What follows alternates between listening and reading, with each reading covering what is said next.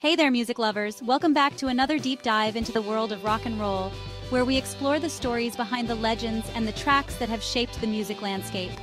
Today, I've got a special snippet for all you rock and roll aficionados. We're going to uncover a fascinating tidbit about one of the most iconic figures in music history. It's about none other than the legendary Paul McCartney and his surprising pick for the best Bob Dylan song. You might think you know what it is, but prepare to be surprised. So let's dive into this musical journey. Imagine this, a room full of rock's greatest talents, each picking their favorite Dylan track.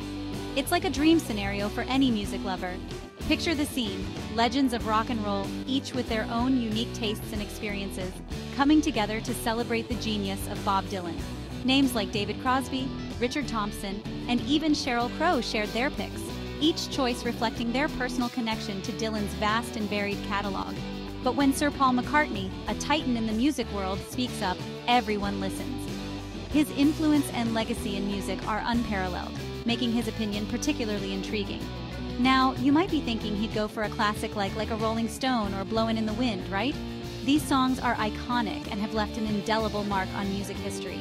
Well, think again, McCartney's all-time favorite, Mr. Tambourine Man. Yes, that's the one.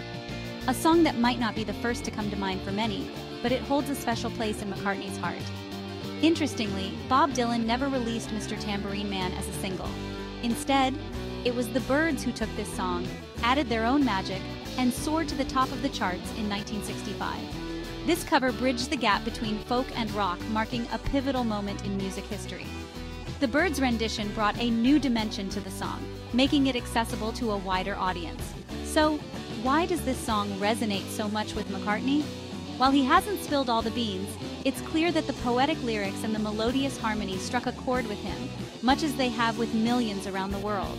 The song's lyrics, filled with vivid imagery and a sense of longing, combined with its haunting melody, create a timeless piece that transcends generations.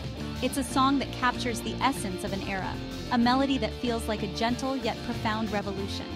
McCartney's appreciation for Mr. Tambourine Man highlights his deep understanding and connection to the art of songwriting. It's a testament to Dylan's ability to craft songs that resonate on a deeply personal level. While McCartney hasn't detailed every reason for his choice, we can speculate that the song's introspective nature and its ability to evoke a sense of wonder and introspection play a significant role. It's a song that invites listeners to embark on a journey, to explore their own thoughts and emotions, much like the way McCartney's own music has done for decades. The connection between these two musical giants is a beautiful reminder of the power of music to inspire and connect us all. Now I want to hear from you. What's your favorite Bob Dylan song and why? Is it one of his well-known hits or perhaps a hidden gem that speaks to you on a personal level? Drop your thoughts in the comments below. Let's celebrate the incredible legacy of Bob Dylan and the songs that have touched our lives. Don't forget to like, share, and subscribe for more rocking content. Your support helps us bring you more stories from the world of music. And remember, keep the rock rolling. Music is a journey, and we're all in this together, exploring the sounds and stories that shape our world. Until next time, keep the spirit of rock alive and let the music play on.